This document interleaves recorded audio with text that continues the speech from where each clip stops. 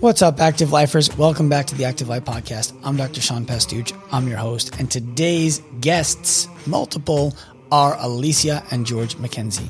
Alicia owns Lift Like a Mother, which is a coaching program for moms to get their life in order, from fitness to nutrition to habits to thought. She helps moms put themselves first and take care of themselves in a way that allows them to take care of all of the things that mothers need to take care of around the house, the kids, the relationship.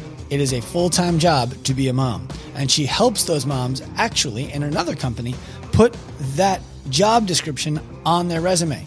So we talked to Alicia and George about how moms can actually bring a ton of value to the workplace, how their relationship changed and how they manage their relationship to support their businesses and their family as they started and grew and sold a very successful cybersecurity company, a CrossFit gym, and now are launching a new cybersecurity company. It's a really interesting podcast on the relationship dynamics between husband and wife, father and mother, and the kids. And I think that you're really going to enjoy this if you have any interest in learning how to be successful as both a parent, a spouse, and an employee or an employer. Let's get you to it. We're going to get to the show in a minute. What I want to talk about first is the new Active Life Enhanced Assessment. We've been getting a lot of questions from you about what do I do when it bothers my knee when I squat, but not when I do anything else. And you're not necessarily ready to work with us as a one-on-one client, and we totally understand that. We've gotten hundreds of questions just like the one I just said. My knee hurts when I do this. What should I do about it? And the honest answer is always, it depends. And we need to ask many more questions to give you the best answer. We decided that the best way for us to help you with the thorough answer to those questions is to develop a product, a service that can help you. So we came up with the Active Life Enhanced Assessment. This is a 4-day process in which you go through the similar assessment to what our one-on-one clients go through. You get to talk to one of our staff members about what it is that they found on your assessment. And they will give you instruction on how to overcome the aches and pains that have been plaguing you for a long time without going to the doctor or missing the gym, if it's appropriate for you to do that. So if you're interested in jumping into our Active Life Enhanced Assessment, go ahead, check out the link in the show notes, and we'll see you there. Alicia and George McKenzie, welcome to the Active Life Podcast. Thank you for having us. Yeah, thanks. It's my pleasure. I think I'd have to go back in time, and I'm probably wrong about this, and someone's going to yell at me, but I think you're the first married couple I've had on the podcast together. I've had husband and wife on separately, but I don't know that I've ever had husband and wife on together. Hey, awesome. Breaking barriers all over the place. That's it. Just knocking down walls. That's it. So I talked about it a little bit in the intro. What I would really like to start by asking you to is just kind of dive straight into it. You've been successful by any measure in your relationship, in your businesses, and you've done a lot of that work together. Selfishly, I want to know, because my wife just worked her last day and we're trying to figure out what she wants to do when she grows up now. What is the most difficult thing about being successful in a relationship and a business at the same time? Yeah, I mean, I think for me, it's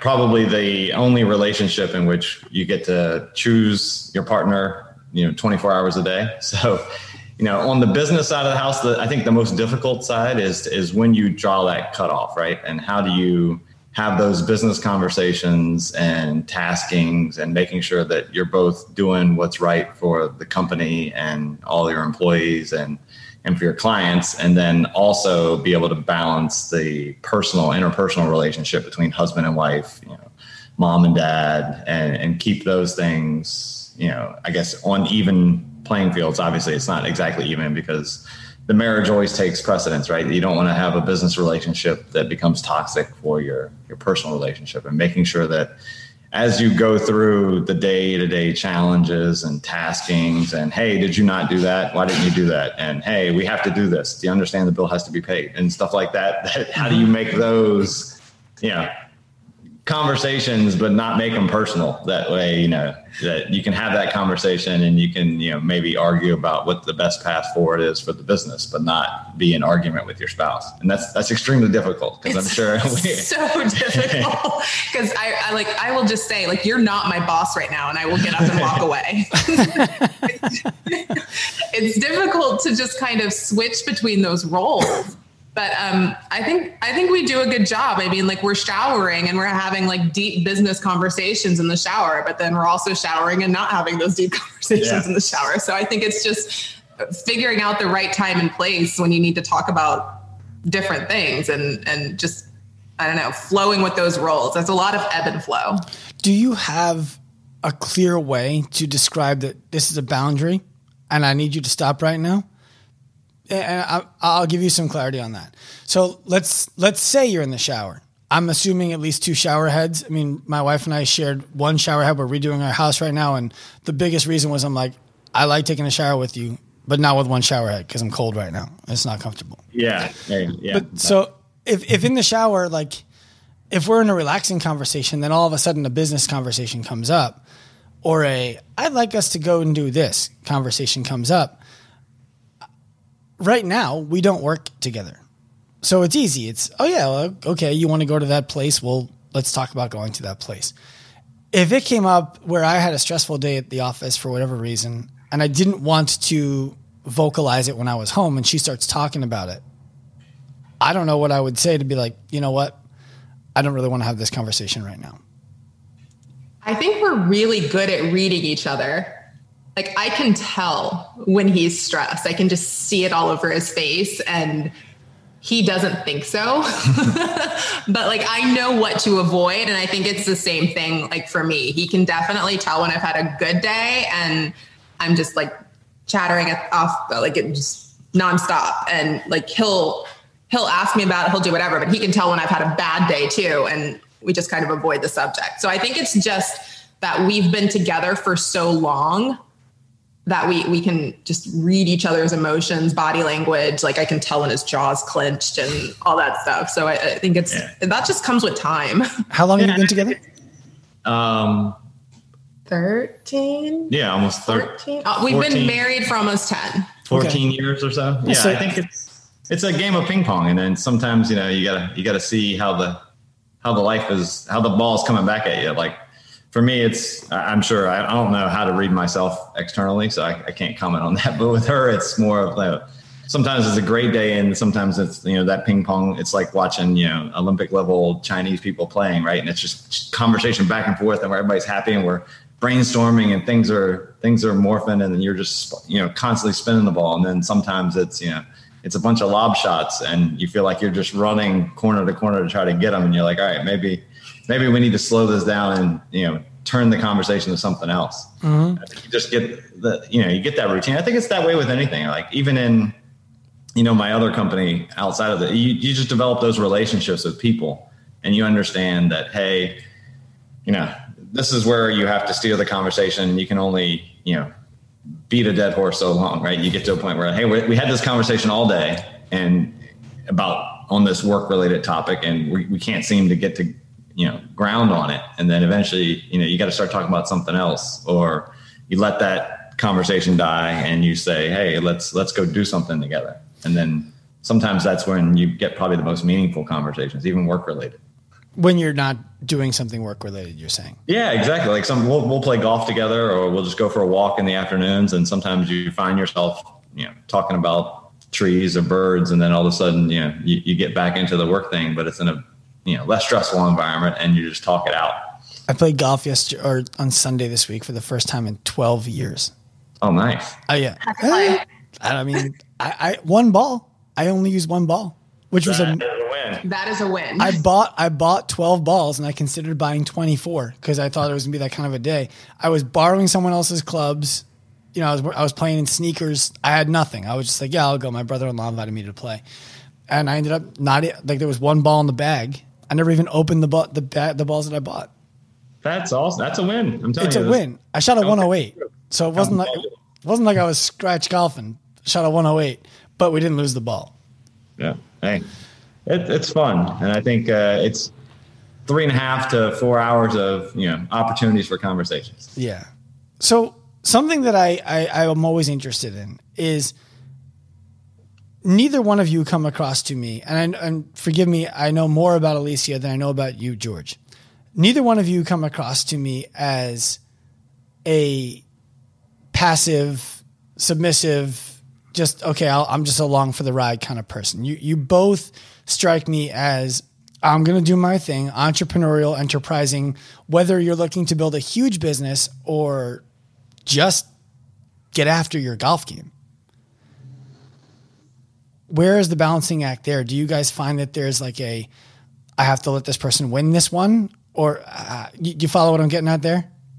Yeah, no, I think we're ultra competitive. I mean, to a fault, I think to that degree, we think about it, at least we're cognizant of it and we understand the competitiveness where we're like, hey, do we want our kids to be as competitive as we are? We're worried about, in life, is that going to be a downside, even though it's been beneficial to us? But yeah, I mean, even though, at this point in my life, she is the better athlete, and she probably has been for a decade or so. I was going to say, she probably was when you met too. Yeah.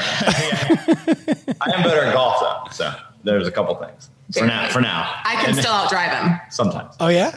Oh yeah. From the ladies. Hey. I see. So as long, I get you. So she ends up further forward. Right. So, I mean, it's give and take competitiveness. I don't know if we compete in life. I think we're on the same team. So it's, and you can't have a bunch of, the baseball team can't have 3 pitchers, right? So it's, we have to know which position we're playing for the team, but we can all throw the ball, right? So, and then I think when we work out in the gym still, sometimes we'll go out in the garage and it's, you start doing wall balls and it's, you're doing a set of 30 and then you plan to take a break, but she doesn't put it down. I'm not putting it down. Right. And then neither one of us can walk. Yeah, exactly. And then now you're doing, 3 or 4 sets of 30 unbroken and you're just like, I'm not dropping it. She's not dropping it. So we're just going to go. Well, how does that work with the kids? Cause what do you have? 4 kids? Is it 3 or 4? Yeah. They're little clones of you two. Yeah. Yeah. Well, what I more mean there is, in my relationship at home, my wife is very mothering. I'm like, I love my kids to death for an hour and a half a day. I really do. Like, I love them and I would do anything for them. I want to be really present when I'm with them. And I find that like after 80, 90, 100 minutes, I'm just like, all right, like I got nothing for you, kid. I love you. I got to go for a walk or something. I don't know if you two feel similarly. And I don't know if I'm conflating my personality with entrepreneurship and my wife's with mothering because she's not entrepreneurial. And then assuming that you guys are both feeling the way that I do all the time, I'm just curious how that works in your house. It's so strange. It's like he has multiple personalities. Like I'll just use this morning as an example. The kids woke up super early. It was before 6 a.m. They were both up. And they went downstairs, they turned on the TV, and I was going to change and go downstairs. I laid back down and I fell asleep. Like that never happens. I slept until it was after 8 when I finally woke up. He was already out of bed downstairs. He had made them breakfast. He had gotten them all set up. And when I came downstairs, like they were doing marble races and like they were just, he'd like taken full charge and let me sleep. So like he's probably one of the best dads and like the most hands-on dad that like I've just ever encountered. And like, I don't know what I did or what changed. Like I really never expected it. Like we always knew we wanted to have kids and he's always worn like this hardcore CEO hat and everybody sees him and he's this persona and he's intimidating and he doesn't think so, but people are intimidated by him. And, he's nothing like that at home. It's so interesting to see the dichotomy of his personalities. So I don't know, like we're really hands-on. We're really, we're very involved in everything. Like he coaches T-ball. I don't know. It's completely different. And the same thing for me. Like I love being a mom. I will read 50 stories to them at night and lay in bed with them and rub their backs and scratch their heads. Like it's interesting, like how you can be one way in your business and then completely different at home. And how old are your kids? I'm sorry to interrupt you. How old are they? Almost 15, 9, almost 6, and almost 4. So when the 15 and 9-year-old were younger, you were in the thick of the cybersecurity company, yes? In my first one, yeah. And then we were also running a CrossFit gym, and she was competing. Right. So, yeah, I mean, Alicia was snatching 200 pounds before it was a thing. Yes. Yeah. So was it as easy for you to provide that space and the energy for the kids when they were younger, when you were in the thick of your businesses? Yeah, I mean, I think so. It's just making that time and, understanding that, when we were working out in the gym, right, the kids, would run around and be engaged with us, but it wasn't, you didn't get full time and attention, right? It takes a village. So her mom was always in the gym and is with us. And then we had, all the other people in the gym that would help out. But I think making it a priority for me, it's pretty easy. And then when it's work time, they understand that I have to work and that we're on family vacations or we're outside at the pool or we're doing whatever. A phone call comes in, daddy has to take the call and I have to do it. Mm-hmm. Yeah. And I think that's always been the case and they kind of understand that. Right. And Alicia, earlier you mentioned that you find that other people find George to be intimidating and he doesn't see the same thing. Yeah. Absolutely. I can tell just looking at you right now, there's some muscles underneath that white shirt you got on. Is it the physical presence that George carries, or is it more of the energy that he brings with him? I think it's all of the above. Like you kind of, you see him and he doesn't smile. I don't think that's the case. I think I'm very approachable. I don't understand. He's not. It's so funny. Like, I don't know. I love watching him interact like in his environment. Like I'll play the wife role and I'll just kind of sit to the side and like let him do his thing. And it's like, damn, like just watching him from afar, I'm like, okay, I'd hit that 4 times. Yeah. Apparently.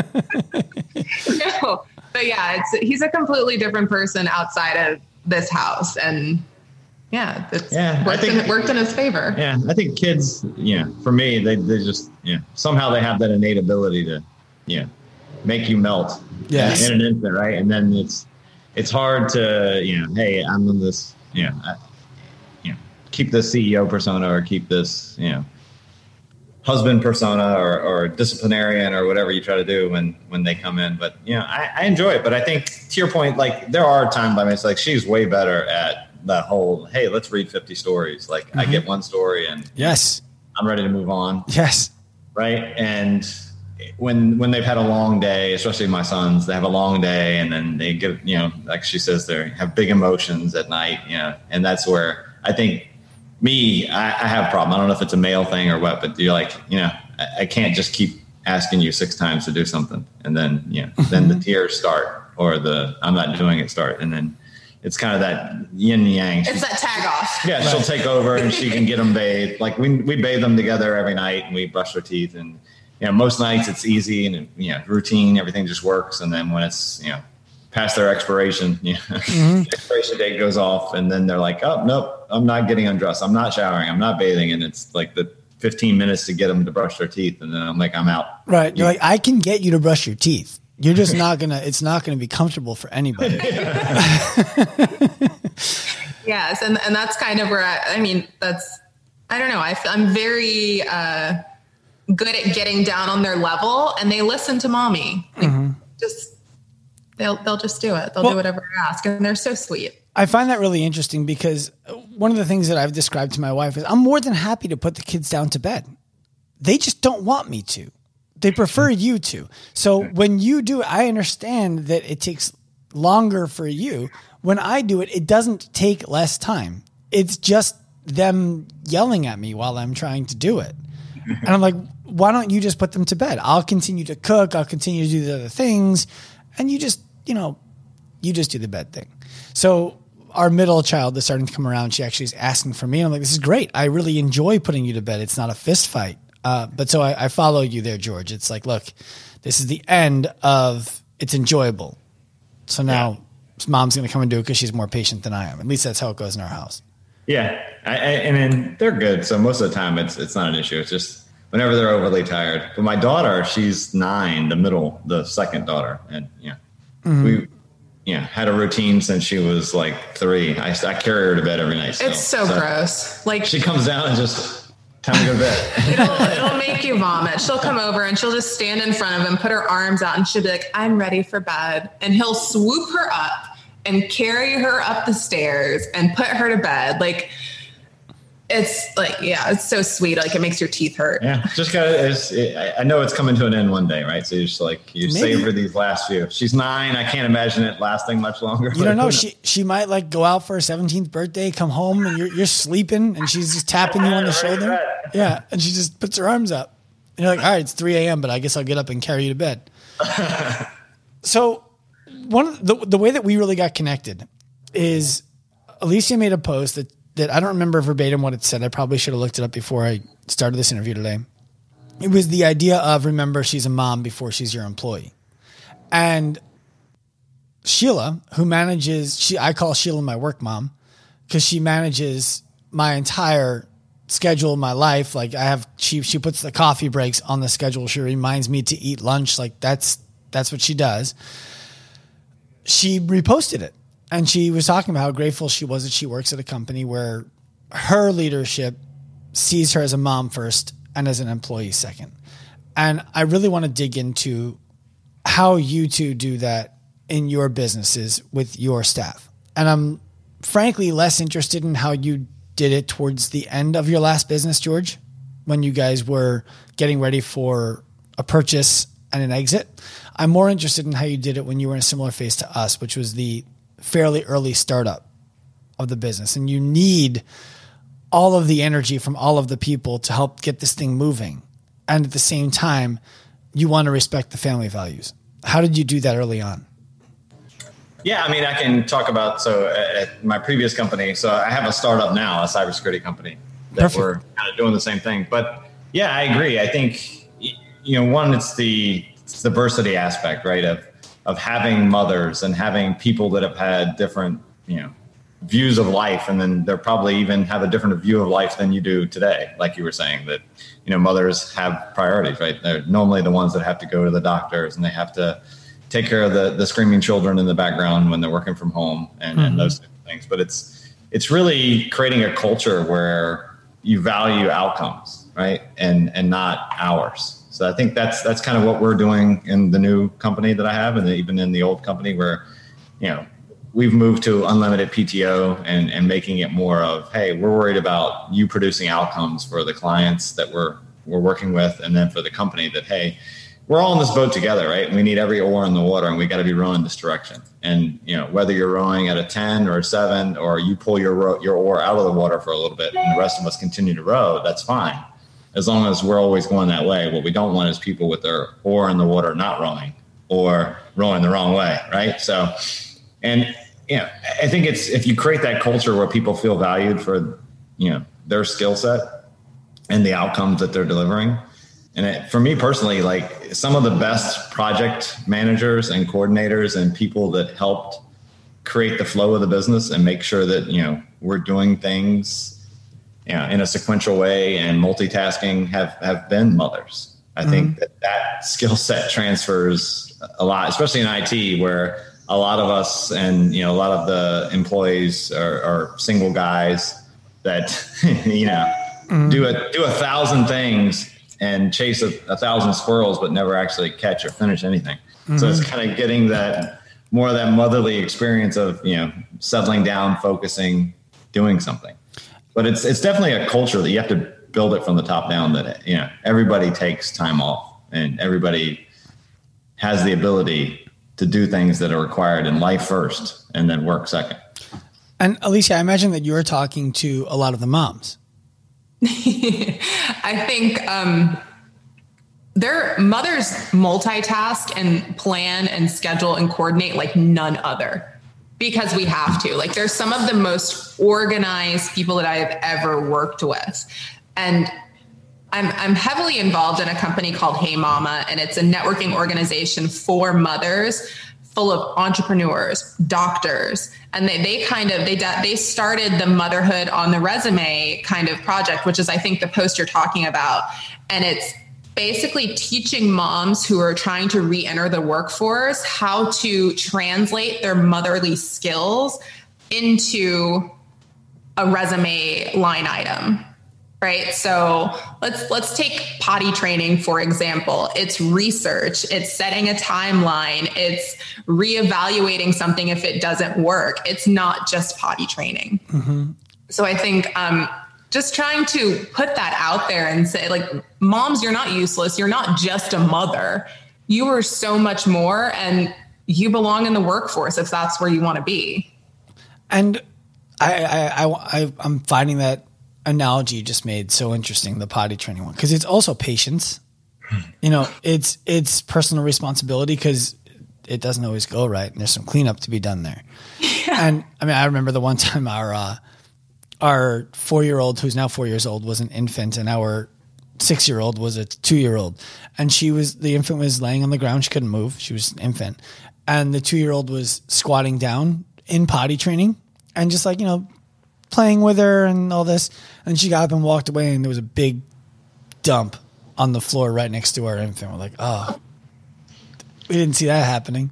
Yeah. But so, you know, the interesting thing about what you're describing there is I never thought of it as a job skill.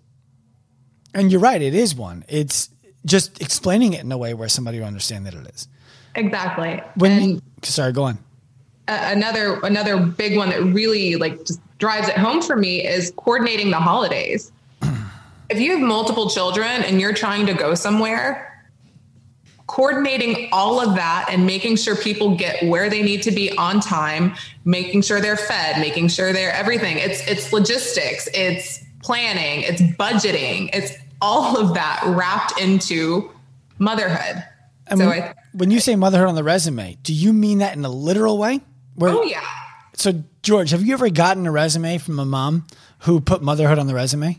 I have not. I wish they would. I think that's something extremely valuable, and things that, like you're talking about, the transferability of those skills when written out, and also from a mother's perspective of having that confidence and that, you know, being able to brag about yourself, that what you did as a mother and the skills that you learned and the ability to adapt and overcome and plan and then replan and rebaseline expectations and all of those things that have to happen, being able to put that on your resume and articulate that to a hiring manager, I think would speak volumes. And if the hiring manager doesn't see that translation, then you probably shouldn't be working there anyway. Are there barriers? I agree with you, but are there barriers that an employer or a hiring manager has to be careful of to avoid asking a mom questions that almost seem discriminatory, even though the intent is, no, I want to understand how you plan motherhood. I want to understand how motherhood is a part of your being. I'm picturing myself right now. The reason I'm asking this is selfish. I'm picturing myself interviewing somebody who's a mom and who doesn't have a ton of job experience in our specific space, and me just prying about the way that she mothers and having her be like, why is this guy asking all these questions about me as a mom?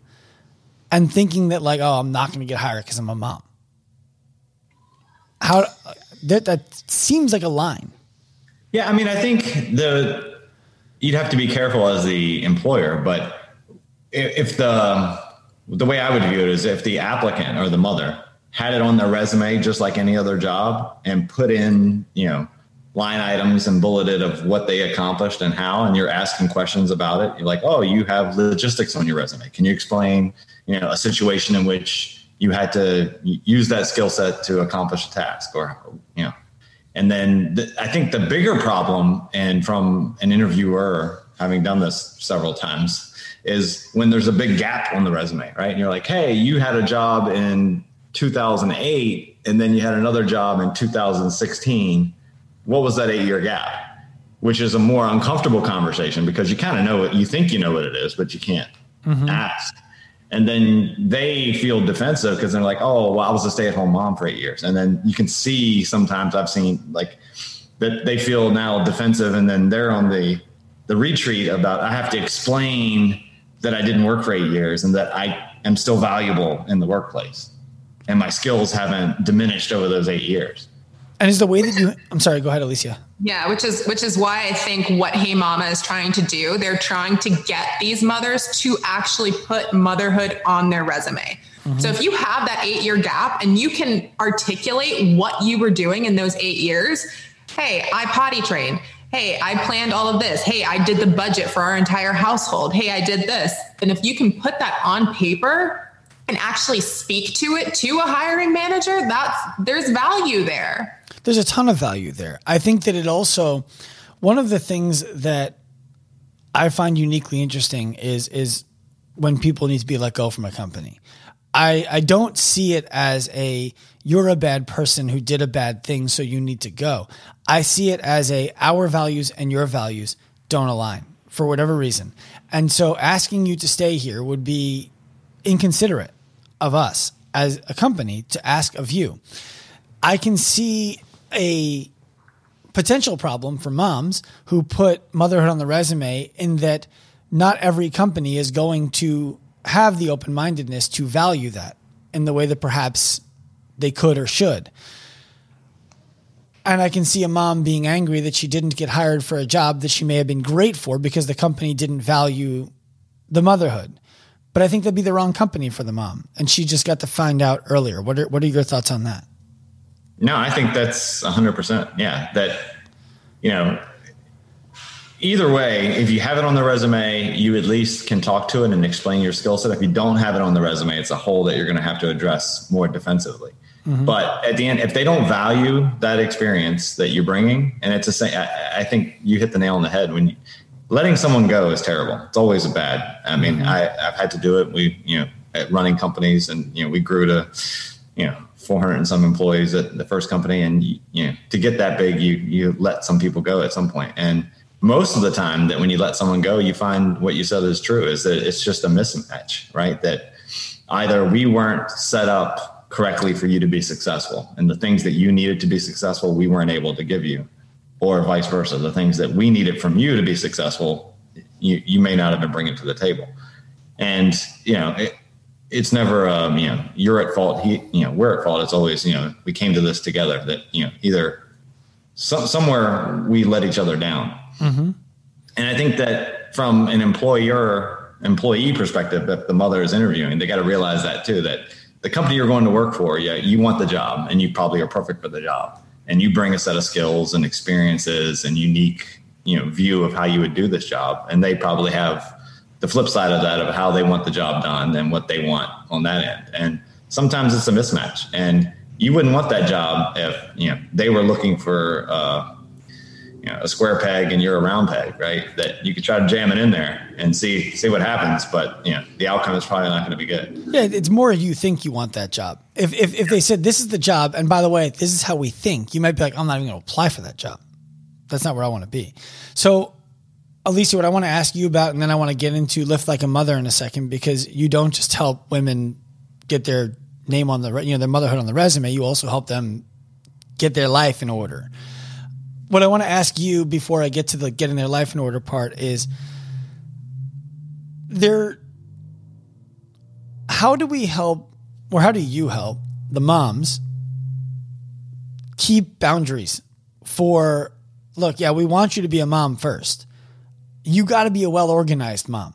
You don't get to just call up and say, I can't come in today because my kid has a thing and I forgot about it.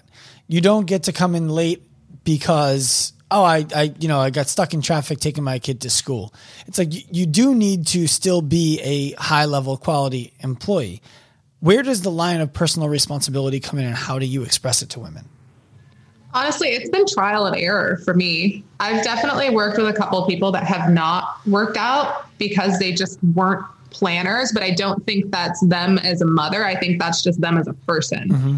So I think when you're talking to people, when you're interviewing whether or not you want to work with them, it's going to be like, how do you coordinate your days? How do you schedule? Are you organized? Are you detail oriented? Which I hate using all those buzzwords, but it's true. I think as a mother, or even as an employee, an employer, you have to figure out how to organize and prioritize your time. So if that means that, let's just take my daily schedule. I'm incredibly time blocked. Like I time block everything unless I oversleep, but, which doesn't happen often, but, it's just looking at your schedule for the week, figuring out what you need to do, placing it on that weekly calendar, and then knowing when to shut it off.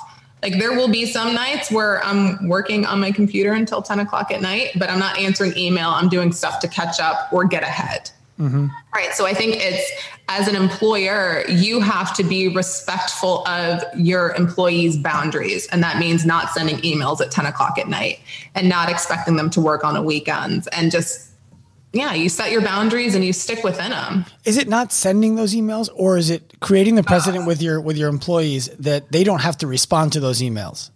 Not sending them. Oh man, I sent an email at midnight last night. And I think for me personally, and I actually just did a post about this, it's nobody's going to ignore their boss over the weekend. Right. And I get that is the idea that you have in your mind. Oh, I don't expect a response. That's okay. You got kids. It's okay that they're in the background. Hey, excuse me. Good sir. What's the problem? Can we share that until we get done, and we'll go find yours, Maddox. Okay? I need you to go that way. Thank you.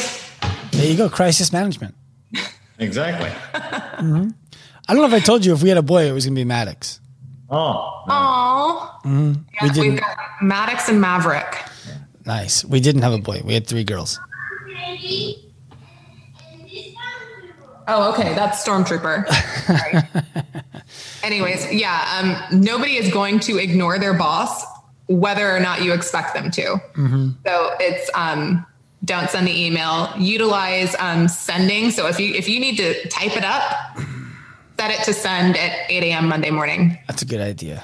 Yeah. The email scheduling is a good one. She does it. I'm not so great at that either.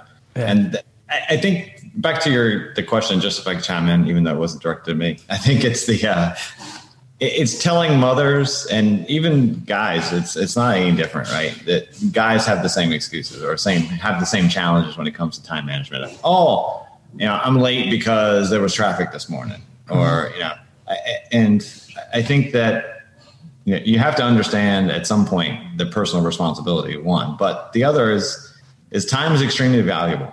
And it's the only thing outside of family, love, and, community that is valuable. And if you have to value your time just like someone else's time. So if you're running late constantly, you got to reevaluate how you're spending your time. Like, how am I spending my time in my mornings? Am I, doing something that's causing me not to leave the house on time? Or am I not putting things on the calendar, which cause me to lose control of my time during the day? And then, like to your point, I'm calling up the employer and saying, hey, I'm coming in late today because I forgot about so-and-so's dentist appointment, right? Mm-hmm. And then now, did you waste 4 hours of that person's time, which is extremely valuable? It's like, would you, waste someone's, a couple $100s of someone's money just because you forgot? If you start to, I think, looking at time as a valuable resource and not an unlimited resource, I think will help frame out people. And I think it's even the health and wellness, the adage, right? If you don't make time for your health, you're going to be forced to make time for your sickness. Yeah. Right? It's the same. Time is incredibly valuable. And if you're not using it correctly, it's just like money. If you're not applying that in the right place, then you're going to pay for it. So let's make the shift to health and wellness, because Lift Like a Mother is your company, Alicia. And in that company, you're effectively helping mothers, right, to get all of the things that they need to do to live healthy lives in order. And I would love for you to explain to me what makes that different for a mom than it would for a non-mom. I think it's the guilt factor. Women seem to feel guilty for taking time for themselves away from their children. But I think we really need to normalize that in order for you to be a really, really good mom, you have to take care of yourself first. If you are tired, if you're run down, if you're hungry, if you're sick, you are not going to be the best mother that you could possibly be. But if you are taking 30 minutes 3 times a day and throwing in some walks, then you're naturally going to be a better mom. You're going to be a better wife. You're going to feel better about yourself, which is going to make you a better you. So I think it's really important to just normalize that it's okay to not be around your kids 24/7. Do you provide strategies for the moms to, like, what do you do with your kids when you're not with them? Absolutely. Absolutely. I'll take one of my clients, for example. She came to me never working out, despised working out. And we started with 5 minutes a day every morning as soon as she got up. Mm-hmm. And we scheduled 2 dedicated walks a week. And that was how that was how she did her fitness for the first week. The second week, we made it 3 walks and 5 minutes a day in the morning. And she worked out with her spouse that, okay, this is when I'm going to do my walks. You stay with the kids and I'll be back. And then that slowly graduated to, she got a set of dumbbells, and now she does 3 30-minute workouts while the kids are eating lunch. She's in plain sight of them. And then she does 2 walks a week, and she's gradually lost weight, even though that wasn't our focus. She feels better about herself. She feels stronger. Don't worry about the kids. Your company's called Lift Like a Mother. If I'm going to be strict about, like, hey, I need those kids quiet in the background, we got a problem. It's making sure nobody's screaming or like bloody murder or something. Yeah, but I think it's just teaching them how it doesn't have to be 3 hours a day, 5 days a week. Like, more is not always more. Mm-hmm. And I think that's interesting, the guilt factor, because I don't know that I'd considered the guilt factor. You know, sorry, go ahead. No, you go. Yeah, no, that's like a common thing. Like with every mom, it's like, oh, I feel guilty for leaving my children. Like, good God, why? Mm-hmm. It's stop that. Like, the guilt does nobody any good. And I think, but it's any mom. I don't know where it comes from, but even myself, like, I find myself, like, if George and I will go on a trip together, I feel guilty because I miss my kids. So I think it's just innately built into us. Maybe. I don't know that I'd feel guilty on that trip. My wife might. I don't know that I would. So when we were talking before the show started, you described to me that it's more than nutrition. It's more than exercise. There's lifestyle built into it. And what you're talking about right now kind of sounds like that. It's the idea of, I don't care if you work out every day. I want you to become the kind of person who just would move. Like, start to associate yourself as the kind of person who does this. And the way I've talked to our clients in the past about this is, kosher Jews don't try to avoid shellfish. You know, Muslims don't try to avoid liquor. It's just things that they're in their life. And they associate as somebody who wouldn't do those things. So if you just associate as somebody who, I always move for 5 minutes a day, it becomes easier for you to start to move more. Exactly. Yeah. Do you get resistance with that? No. Really? Not when we start with it. I keep it so simple that it's hard to resist. Do you think that part of that is because of the way that you hold the frame? Because I imagine that somebody coming into a call with you, it doesn't seem like a lot of room for negotiation. No, there's not. Right. No, I think I've done a pretty good job at meeting people at their level, and it's easier to read what they're willing to do and what they're not willing to do because I lay it out so simply. Mm-hmm. Well, I want to go back to what I just said because I want to make sure I'm clear about it. I don't think that I would want to negotiate it. You give the vibe of, I'm educated, I'm competent, and I'm confident. So if you trust me enough to work with me, I'm just going to give you what it is that you're asking for in a way that you may not ask for it, and it's going to work. And I'd just be like, okay, I believe you, and I don't want to challenge you on that anyway. Exactly. Yep. Okay. And do you write workouts for them? Do you write their nutrition? Like, I mean, how comprehensive is what you're doing? I write the workouts. I help them schedule their days. They do daily check-ins. We talk about sleep. We talk about mood. We talk about stress levels. We talk about cycles, digestion, mindset. How do you feel with your relationship, or how do you feel about your relationship with food this past week? I try to get people out of the habit of like cutting complete food groups. So I don't necessarily I don't do meal plans or anything like that because I'm not an RD. I do a lot of work with Renaissance periodization. So like I will always point them in the direction of Renaissance periodization if they need like a full blown template. I am always there to handhold. So I help people integrate that into their life. Like, how do you meal prep? What's the best way to get that done? It's all good. It's good. We have all kinds of creatures. Hold on one second, Sean. No problem. So while I'm holding on for her, George, I have a question for you. Go, shoot. Do you ever find that the things that she's solving for her clients lead to issues where she's asking you questions about their relationships with their husbands? I don't think she crosses that over with like clients into that, but I definitely, I think it helps because I think as she's advising people and talking about, hey, what's your relationship with food? And then how's your day? And then, when stressful situations come up, it can be like, oh, well, how would you have handled that situation? So I don't know that she needs to cross the how's your marriage boundary because if she tells a woman, for example, you need to make time for yourself and here are opportunities for you to do it.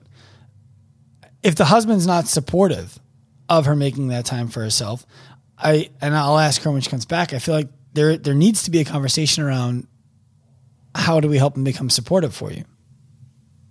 Yeah. I mean, I think we've had some of those. It's always interesting, right?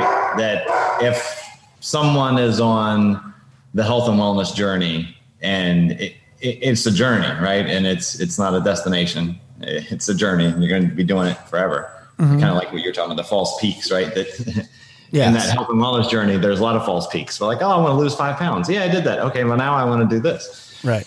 And I think if you try to do it alone, just like most things, it's going to be challenging. And if you have a partner, especially a spouse, that's not supportive and on that journey with you, it's challenging. And for me, trying to give advice when she asks is have that honest conversation. And I think a lot of times people, maybe women, maybe men, but it's having those honest conversations and being open and vulnerable that, I'm on this journey and it's difficult and I want you to be on it with me or at least be supportive in it. And it's important to me and it's important to me for these reasons. And it should be important to you too, right? That we're on this life journey together. And if we're not both at least supportive of each other and understanding of why, the motivation behind it. And I think having those honest conversations with, your spouse, and if you're not getting the response that you want from that, I don't know if, you need to go seek outside counseling, but I think you definitely have to be open and talk about it. And I think a lot of times we get in the work mode of life and I maybe to full circle it back to the beginning, right? You get in that work mode and how do you turn the work mode off and have the vulnerable, like, hey, I'm a human being and you are as well. And we're on this life journey together and I have needs, you have needs. We both have wants, desires, wishes. And how do we honestly express those to each other and be vulnerable to know that, hey, I need help in this area and I need you to help me. And I think if we did that more, then you get more positive responses back. So, unless people are complete assholes, which sometimes they are, but most of the time, like you married this person because you want to be with them and you love and respect them and, you want to help. And when they say, hey, I'm on this journey for XYZ, I need help in this, that, or the other, that you get you would get a positive response out of it. So Alicia, the way that we got into talking about that was I asked if you ever find yourself needing to cross where someone doesn't do something because of their relationship with their significant other who doesn't support what they're trying to do. Before I get into anything further with you, I know that you do time block your schedule and we're bumping up against the end of the time that I asked you for. And I want to make sure that if you have a hard stop, we can make sure to wrap it in time. Yeah, I do, unfortunately. That's okay. That's okay. Yeah. Okay. So I don't know what that look. She just gave you a look. I'm not sure what it was, but it's all good. I'm not sure who the intimidating one is over there. Yeah, exactly. I'm not sure she has it right. But so I want to hear a little bit before we wrap up about the nonprofit that you do work with as well. So can you tell me about Amplify Health and Wellness? Yeah, Amplify Health and Wellness. We're basically on a mission to provide quality access to nutrition, fitness, wellness to underserved and underrepresented communities and anybody who wants it, basically. So if you're low income, if you're a military family and you move around a lot, if you're a frontline worker, we do everything from we're actually hopping into a 12-week program right now where, similar to Lift Like a Mother coaching, we're basically teaching people how to have a quality or how to add quality to their lifestyle for on whatever budget they're working with. And then we also do marketing and business coaching for fitness professionals or wellness professionals, mental wellness professionals. Let's say if you're trying to start a business and you have no idea where to even begin. I have a really solid team in my community manager and in one of my board members. And we basically handhold people for 8 weeks and give them action items and quantitative steps to creating a new business. And can people pay for that if they don't qualify for the under? Nope. Okay. No, I always said that I never set out to make money. Lift Like a Mother, the for-profit side just kind of happened, and I do it because I love it. And the nonprofit, like it just, I don't know, it fills some little void in my life. And like, we truly love what we do. Like we love meeting new people. We love supporting the community, community workouts. It's just, I don't know. Look, some people who pay attention, and people who can't afford to pay, there are other ways to help them pay attention. Absolutely. And we have strong partnerships in the companies that support us. So I believe that. Where can people find out more about you two if they want to? George is a ghost. You're not going to find anything about him. Perfect. Where are they going to find you? You can find me at Lift Like a Mother everywhere on social media, www.liftlikeamother.com or www.amplifyhealthandwellness.org. Awesome. George, Alicia, I appreciate you joining me on the show today. All right. Thanks, Sean. Thanks for having us, Sean. I hope you enjoyed this episode of the Active Life podcast. If you did, please be sure to head to wherever you listened to it and give us a quality review, as well as 5 stars if you can spare them.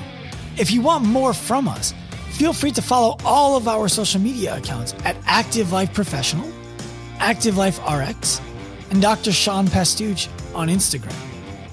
Remember, at Active Life, we believe that the healthcare clinic of the future is the gym, and the healthcare provider of the future is the coach. We also believe that future is now. Turn it up.